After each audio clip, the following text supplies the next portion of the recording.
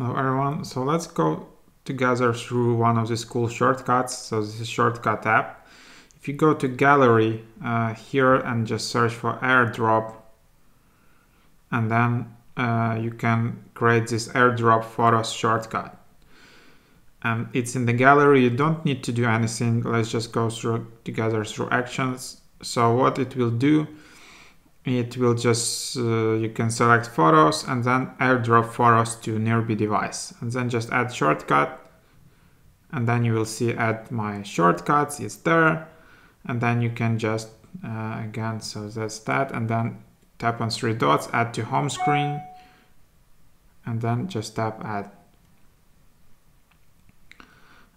So that's that. So now let's explore how this shortcut is working.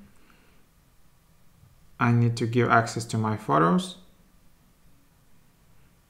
whatever. I select photo, and then I can just airdrop from here.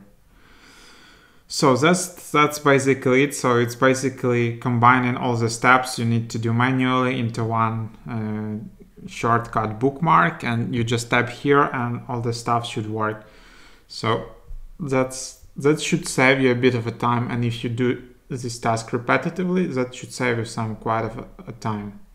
Hope that was helpful. Thanks for watching.